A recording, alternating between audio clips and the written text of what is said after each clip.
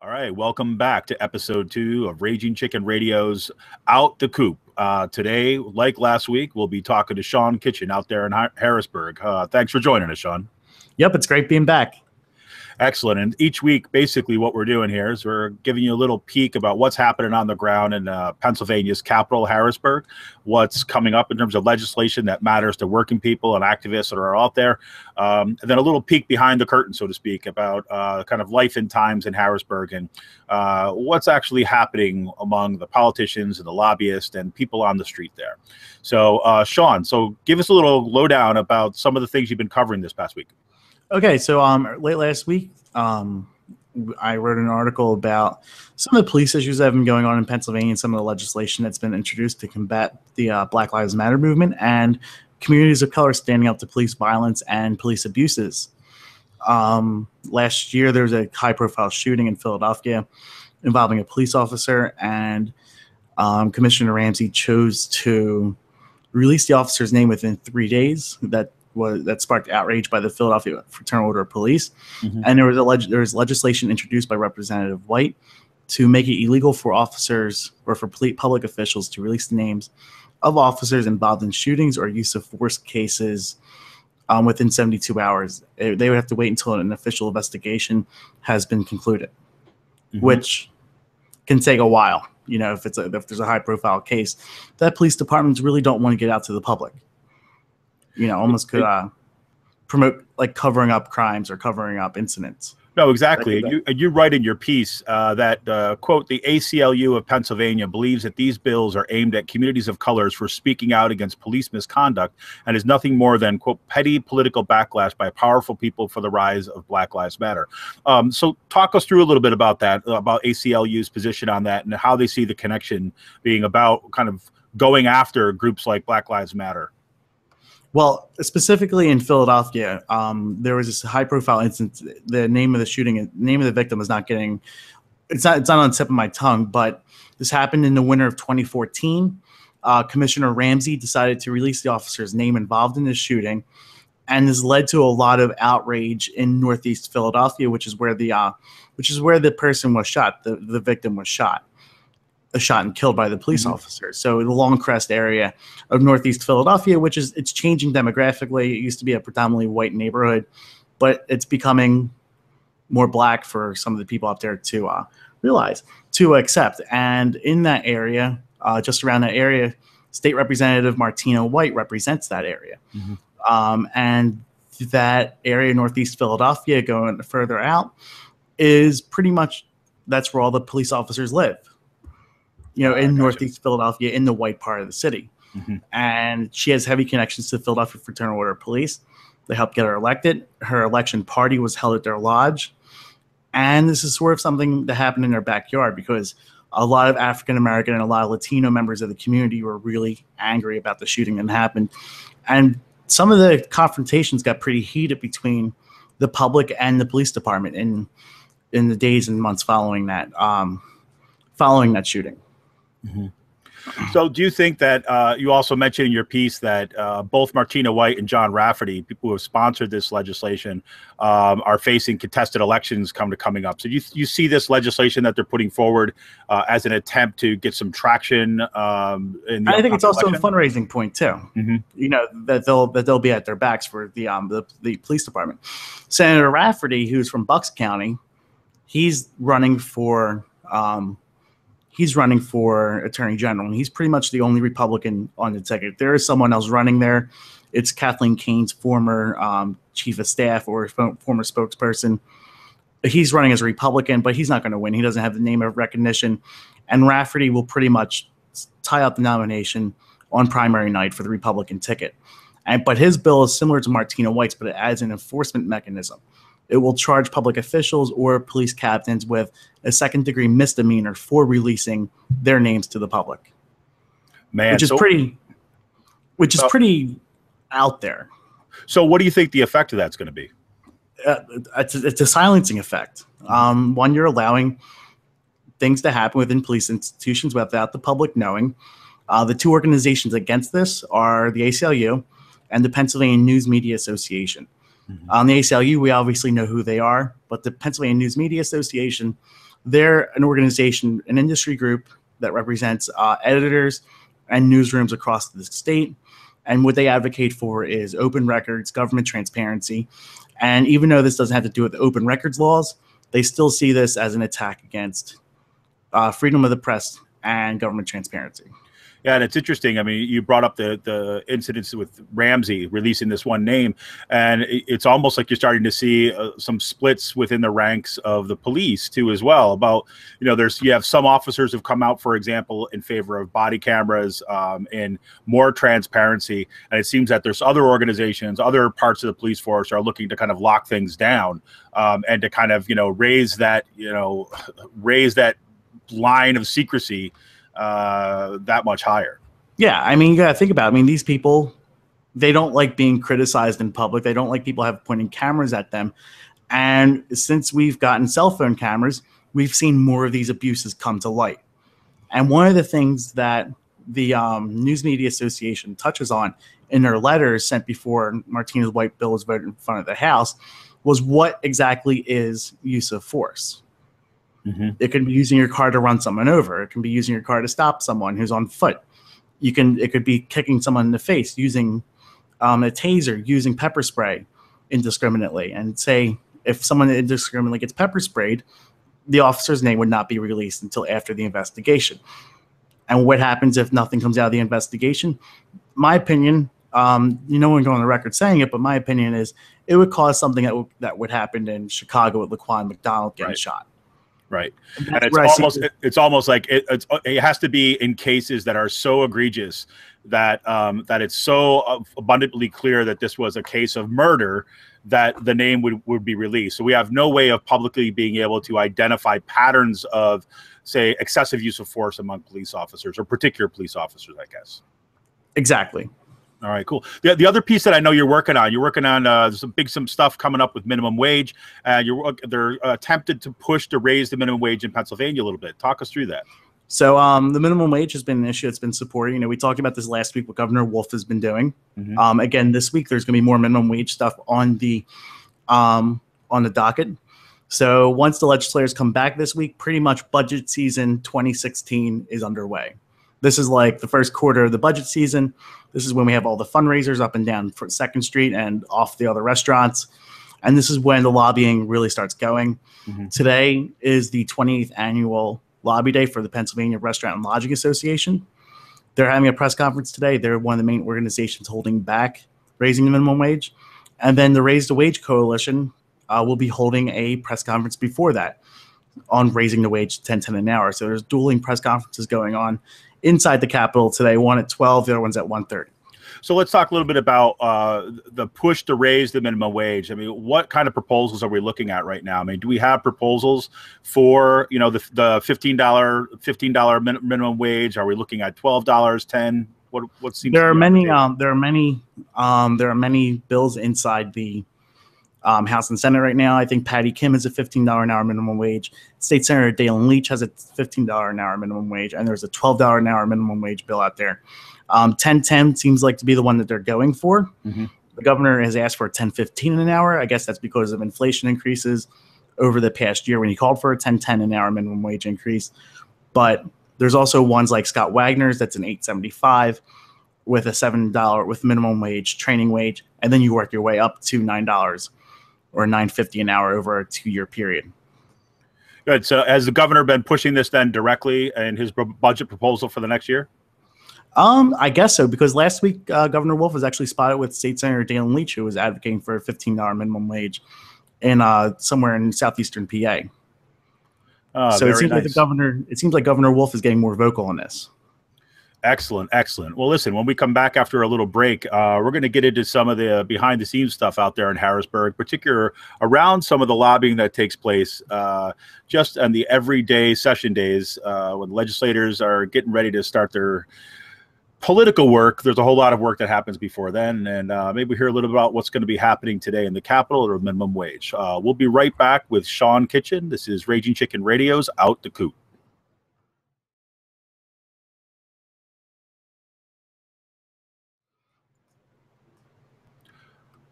All right, we're back with Sean Kitchen. This is Raging Chicken Radio's Out the Coop. And Sean, I understand today that you're up bright and early. What were you doing up bright and early? I mean, don't you got the day off today?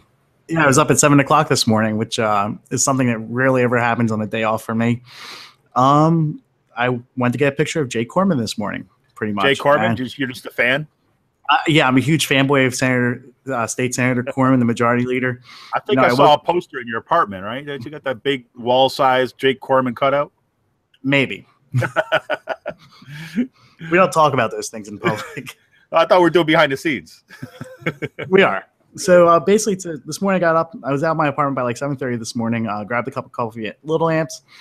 I went inside the Hilton Hotel to scout around some of the things that were going on upstairs, because today was the lobbying day for the Pennsylvania Restaurant and Lobbying Association. Yeah, and for people that don't know or are listening in, who haven't been to the Capitol, like the Hilton is like really literally just a few blocks from the actual Capitol building. So we're talking very, very close to the Capitol. So anyways, and this is where all the breakfasts are held. A lot of like conferences are held. You know, it's really interesting. What do you mean breakfasts? Lobby breakfast with people, like, you know, you have breakfast with Jake Corman and go, you know, you have people from the Chamber and the Manufacturers Association coming in, stuff like that. Like, so whenever there's session days in Harrisburg, usually you have fundraising breakfasts in the morning, and then you have lobby luncheons in the afternoon, and then you have stuff at nighttime at the local bars, more fundraisers. So you're basically talking about the stage is set at the beginning of a session day. So you've got the lobbyists that are basically giving the message pretty directly to all the politicians. You don't want to bite the hand that literally feeds you every day. At 8 o'clock in the morning. 8 o'clock in the morning. Like, it's one thing, you know, traveling out of my apartment at the end of the day to go to the bar, because, you know, Harrisburg's still lively. There's still people walking on the thing. It's really like eerie and odd walking down 2nd Street like 7:30 in the morning with no cars along the street, no really little traffic, rush hour hasn't start yet. And then it just starts like filling in, like the rats coming out of the hole, going into the different hotels and everything like that. So, you know, so I was, you know, standing outside the Hilton for about 45 minutes to take a picture of State Senator Jake Corman walking into the hotel, just to start off the event with today's minimum wage stuff. So this he was going into the one with the Restaurant Association. Yes, he was going to the Restaurant and Lodging Association's breakfast to give legislative briefings on what's happening in the Senate and what's happening in the House. He was spotted with State Senator John Eichelberger, who is responsible for, we talked about him last week with the media people. Right. But he's also the one that introduced paycheck protection in the Senate over the past couple sessions. So we could see which side of their bread is buttered, basically, we're saying, and who's doing the buttering from these events. Exactly. You know, I'm standing outside, seeing all the usual faces from the Chamber of Business, the Manufacturers Association, your regular chiefs of staffs, all that good stuff going on. Like the typical lobbyists you see on a daily basis. You get to know them personally after a while. Now, is Corman expected to introduce any legislation or anything like this today? Is minimum wage going to be on the floor in the discussions today? No, but today, so basically what's going on today is it's not expected to be on the floor. It hasn't moved. It's been sitting in the Senate since last May. Hasn't even gotten a single committee vote yet. It had one hearing, and that's all it's gotten. But basically today is the 28th annual lobby day for the Pennsylvania Restaurant and Lobbying Association on the Hill. So they're going to be talking about tourism and industry. While before that, the Raise the Wage folks, they're going to be talking about waging. They're going to upstage them, hold a counter press conference at 12, an hour before that, to talk about raising the minimum wage. So Raise the Wage Coalition, tell me a little bit about this group. They're pushing for $10.10 an hour. It consists of local unions and organizations throughout the state. One of the groups that's sponsoring today's event is ROC, Restaurant Opportunity Center United. The restaurant workers, I don't have their name right in front of me, but like restaurant opportunity centers. Yeah, the folks that we were talking to out in Harrisburg a couple weeks back for the Keystone Progressive Summit. Yeah, so they're going to be out here. They're bringing about 15 of their own folks out here today. And then I think it's going to be like 30, 40 people at the most. So today's just like, you know, your dueling theater that goes on in the Capitol on a regular basis, which is pretty interesting to watch the back and forth going on. See who can grab the headlines from who. So yeah, that's going to be interesting. So you've got the raise the wage folks are coming out first, and then you're going to have the restaurant people coming out basically saying, no, poverty wages is perfectly fine. Pretty much. Are they expected to actually address the minimum wage question at the second press conference, the lobbying group? I'm not sure. I am not sure about that. I know like one of the issues that is really important to the lobbying association is keeping the tip minimum wage at $2.83 an hour. Mm-hmm. So it's like one of the things that they've been going against. They put out literature saying a raise in minimum wage would especially hurt the hospitality industry, and it would mainly hurt, single mothers. And they put this out in print. It would hurt like 18,000 women compared to 12,000 men. So they're trying to use this as a pay gap, a gender pay gap issue too. That raising the minimum wage would actually hurt more women than men. So you should just suck it up and keep it at $2.83 an hour. This is, the irony is just dripping in this thing, right? I mean, the fact that they're saying you have the hospitality industry, right? They require people to have like disposable income in order for them to survive, right? So their argument is, therefore, we want to make sure people's wages are low so they can't afford to come and support our industry. I mean, that's the most insane argument that I could hear over and over again. That these people come out with saying it's going to hurt these people, it's going to hurt the industry. No, it's not going to hurt the industry. It's actually going to put money in people's pockets so that they can go and spend it at your ridiculous restaurants. I mean, this is crazy. Exactly. So this is I'm sorry. This is the kind of stuff that just gets me worked up. So on the other side of that, this is something that just bothers me, right? So you've got the raise the wage folks that are coming out, and they've got, they're pushing for, you said $10.10 an hour. Yes. Why in God's name are they not arguing for $15 an hour? That's what I don't get. I don't know. I mean, I think that's going to be something really interesting to see what we're going to get. I think for too long, I think the $10.10 an hour was an agreed upon. Was something that was agreed upon for all members of the coalition. Yeah, that sounds to me like something that was agreed upon by some Democrats in a back room that say this is what we think we can get, as opposed to an activist agenda that would really say, look, we're going to go for the $15. Well, I know, like, we got to think about there are people of this coalition. The fight for 15 is also involved in this. Exactly. So they're the ones pushing for $15 an hour in these meetings. Who's pushing for 10.10 or something lower? Yeah, you got me. I mean, I really don't get it. I saw there were some studies that were done a while back that were looking at what the wage should be right now if if you roll it back to, I don't know, the 70s or whatever, when it was a fairly high, and you kept the pace of inflation. And there's some case to be made that dollar amount, if it kept pace with inflation, was around like $12 an hour. Right? This 10-10 thing seems like, okay, yeah, that's a significant boost to a lot of folks, right? But, you got cities and municipalities around this country right now, in the state of New York, for example, they're already kind of ahead of the curve on this stuff. So it seems to be strange that this is kind of where we got, and I only say that this is not to knock the work of these folks. Like, I think they do phenomenal work, but I think that we're going to have to really start feeling our own oats and basically saying, you know what? 10.10 is just not enough, right? We're actually going to have to go for a sustainable, family-sustaining wage, right? Which $15 in my mind is like at the baseline on that. But what do I know? You done? Well, yeah, I'm done. Well, listen, and it took us right up to a break, so we're just about to take another break here. And this is Raging Chicken Radio's Out the Coop. We'll be back in just a few minutes to talk with Sean Kitchen about our good old pal, the Trumpster. All right, we'll be back in a few.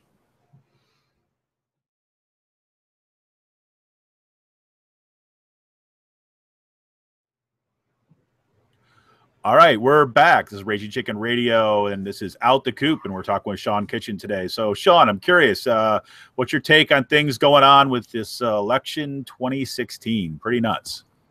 Wow. Donald Trump, really?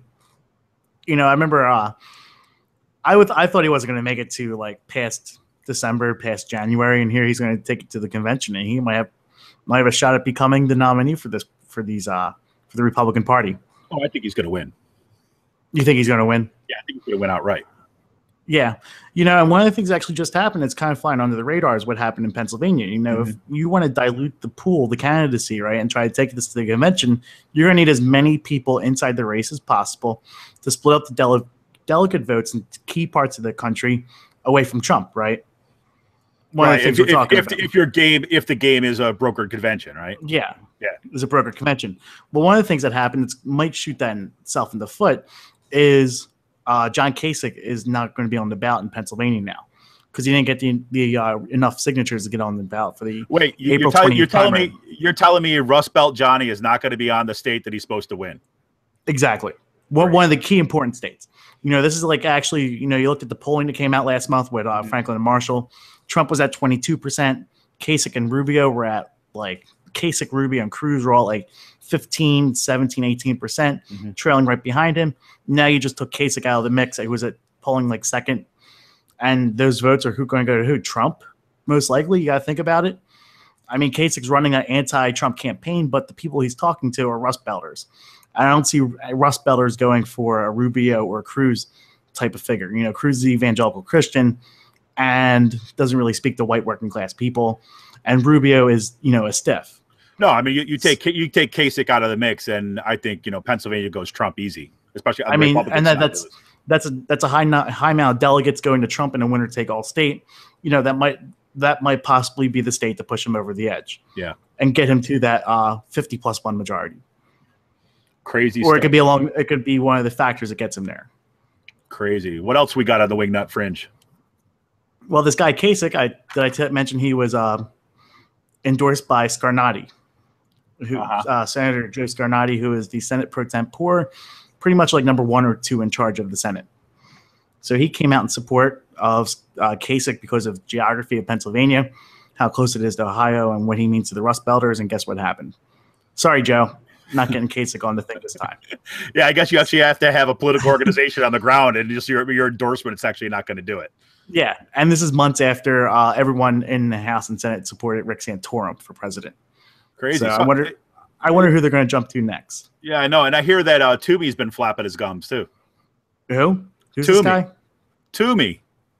Oh yeah, didn't he say something like he agreed with Trump that we're just a bunch of far left agitators? Yeah, what I'm looking at, the Saul Alinsky'ites are coming back. Yeah, the same trope you hear every time the election comes around. I thought this was crazy, right? That you had basically Toomey coming out, and he's basically saying the protesters at the Trump rallies are, quote, part of the culture of the far left, and they're potentially dangerous. And what I find remarkable about this with Toomey's comment, and I really can't tell this is Toomey's attempt to spin what happened at the Trump rallies this past week or not, but what we saw with the violence that erupted on Friday when Trump canceled his rally in Chicago, that was pretty incredible. And then you've got Trump openly coming out and threatening Bernie Sanders.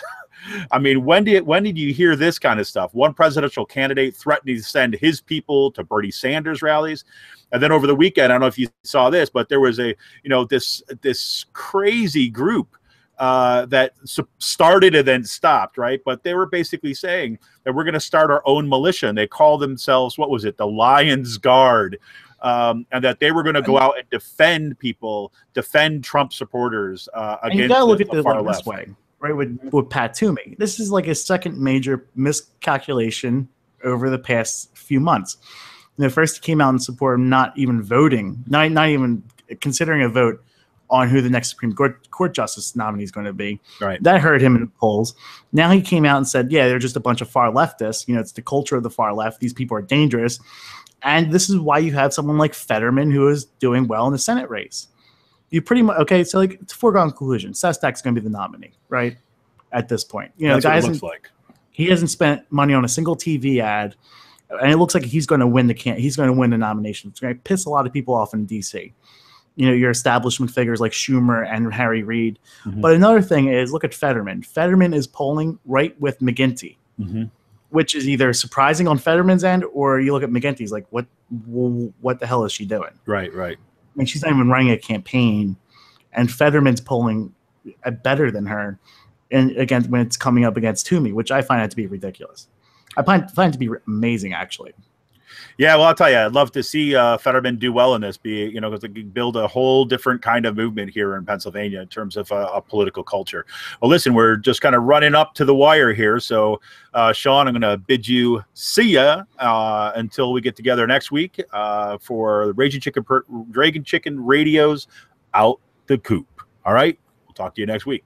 See you next week. Hopefully we survive. You got it. Take care.